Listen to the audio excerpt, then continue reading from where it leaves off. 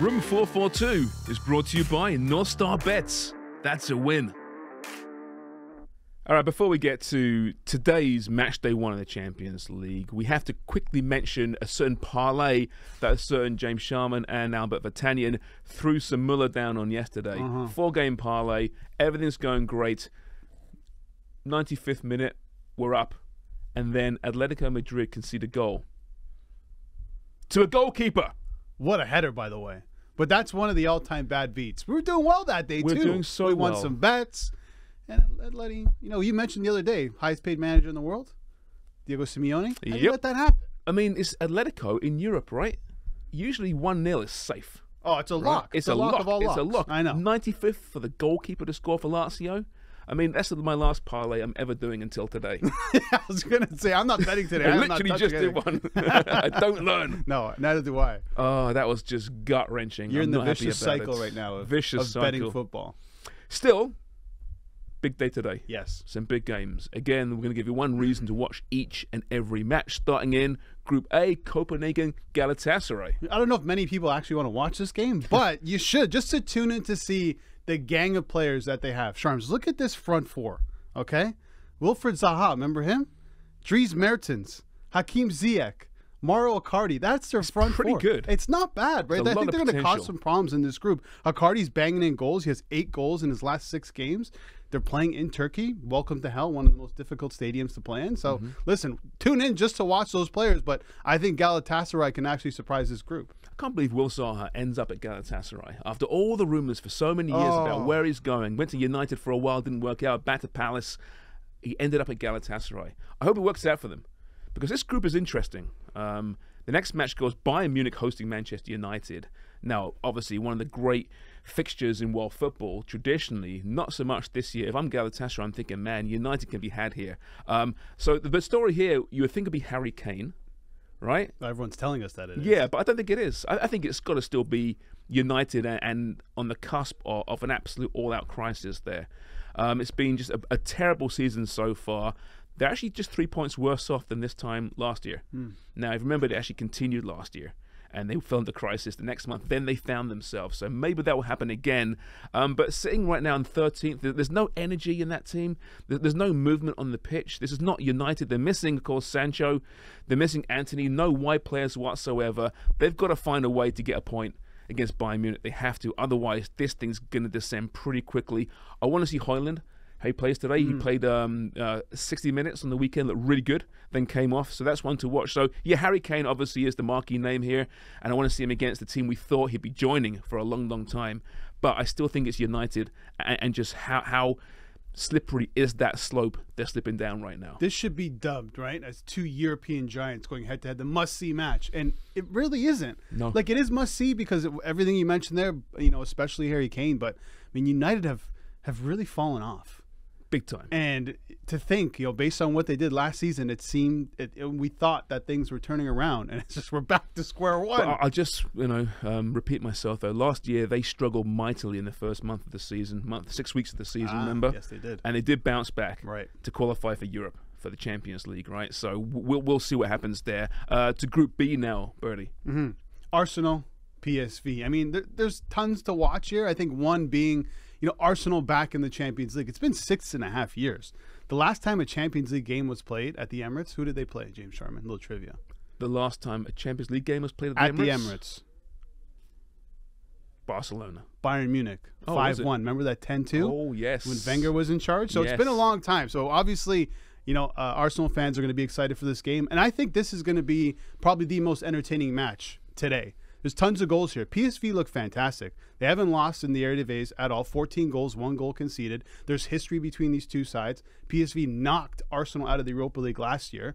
Arsenal have bulked up their squad with Declan Rice in the midfield. Now they're going back to a back four, the similar system that Arteta used last season, and it seems to be the best system, I think, for Arsenal. And there's a bit of an issue, at least I have, at the back for Arsenal with their keepers. The chopping and changing of Ramsdale and David Raya, who's the number one. Is it chopping and changing yet? It's been one change so far. Arteta says he's going to continue doing it. So it is going to be that. And I think that's hard to settle, your defense when you're when you're changing your keeper week in and week out, What is this, especially like in a big match like NHL this. 1A and 1B goaltenders? Yeah, I don't know how this is going to work out. I saw a report that Ramsdale is being linked to Real Madrid. Oh, just- who knows about these things? But anyway, I think this really can be the most exciting match. I see goals here. So the main reason to watch this game is Arsenal back in the Champions League? Yes. Yeah? I think that's the one. Okay. I like that. Sevilla, Lens. Two desperate teams. Lens dead last in France right now. Sevilla, defending champions of the Europa League. Not defending because they can't defend it. They're in the Europa League champions, of course. But they were really poor last year. Really poor again this year. The reason to watch this is Sergio Ramos back in the Champions League for the team where he started it all in Sevilla. Obviously a legend with Real Madrid. Didn't really work out at PSG for him. Some fans are not quite sure about this signing. But listen, Sevilla needs a good story. Right, and maybe it's going to be their veteran leader, centre back, coming back and leading them back to where they should be, because it's been a really, really poor couple of years, except for the European excursions. That's the reason, I think, is why I'm picking Sergio Ramos and Sevilla to watch this game. But listen, let's be honest, PSV Arsenal is the reason to watch Group B today, I think. Yeah, hashtag nostalgia, right, Travis? Yeah, I like a bit of nostalgia. Yeah, I like it too. I'm old. I watched him go to meet up with his teammates in Sevilla. He's crying and stuff. I'm like, oh, that's nice. Even though sometimes he's a bit of a... Sometimes. I'm not going to say it, but you know what I'm talking about. But every team wants him. Next game, Real Madrid, Union Berlin. One reason. Hey, Jude. Jude Bellingham. Dude, talk about a player who's absolutely on fire. 5 goals in 5 appearances for Real Madrid, and it's his first time he's playing under the lights, Champions League at the Bernabeu for Real Madrid. I mean, you know, obviously being here, we don't get to watch a ton of La Liga. It's harder to find in Canada than it is to watch, you know, the Premier League or even the Champions League. So now you get a chance to see this guy who's been one of the best players in world football, not just in Spain, in world football, play against Union Berlin in a game where Real Madrid should completely dominate. And I think he'll be at the forefront of everything. Yeah, I mean, he's fast becoming one of the faces of world football, isn't he? He is, this season. He needed that move to a super club, right? Respect to Borussia Dortmund. He was great there. Although at times he rubbed his teammates the wrong way. If you believe the reports and rumors, you know, he loves to be the big man, the big stage, and there's no bigger stage than the Bernabeu in the Champions League, right? So that's a good one. Braga, Napoli. Listen, you just told me Braga's a pretty good team, right? So don't rule them out. But Napoli win this in 2 in the league, right? They were so dominant last year in the Italian Serie A. It's been a bit of a slower start under Rudy Garcia, and he's called his team out. He said they lacked determination on the weekend, right? Basically questioning their desire and their heart. I want to see how this team responds to that kind of criticism. Obviously, we know Victor Osimhen last year, 5 goals in the Champions League, 5th best scorer in the Champions League, was great. I want to see Napoli rise to where we know they can be, because they were so incredible last season. Haven't quite seen it thus far this campaign. So that's the reason why I'm watching that one. Let's move that to Group D. Another player, 35-year-old Angel Di Maria. This is Benfica against Salzburg. Everyone thought, including myself, I'm like, this is an older player who's going to Portugal for the rest of his career. And that's definitely not the case. 6 goals, 2 assists already. He's been one of Benfica's best player. Incredible performance against Porto in the Supertaça final. Scored a goal. I believe he had an assist in that game. I was there. You were at that game, I was at that game. Right. Yeah, absolutely amazing. Right. Second half. You should be talking about this game. You're a Benfica I'm a Benfica fan. these days, right? Yeah, exactly. But yeah, listen, I don't know what's going on with these Argentinian players that win the World Cup, and all of a sudden they're all the best players in the world again. Yeah. Messi, Di Maria, Otamendi looks great. Julian Alvarez is scoring goals yesterday for Manchester City. But this is just a great story, I think. 35-year-old Angel Di Maria back to a team essentially where he started in Europe. And he's going to be playing for them in the Champions League. And I think Benfica have a pretty good shot at coming out of this group. They absolutely do. Yeah, I mean, listen, last year looked really good in the Champions League too, of course, getting out of the group phase. Yeah. So, yeah, a good team. Lost some good players in the off-season, of course, Ramos in particular.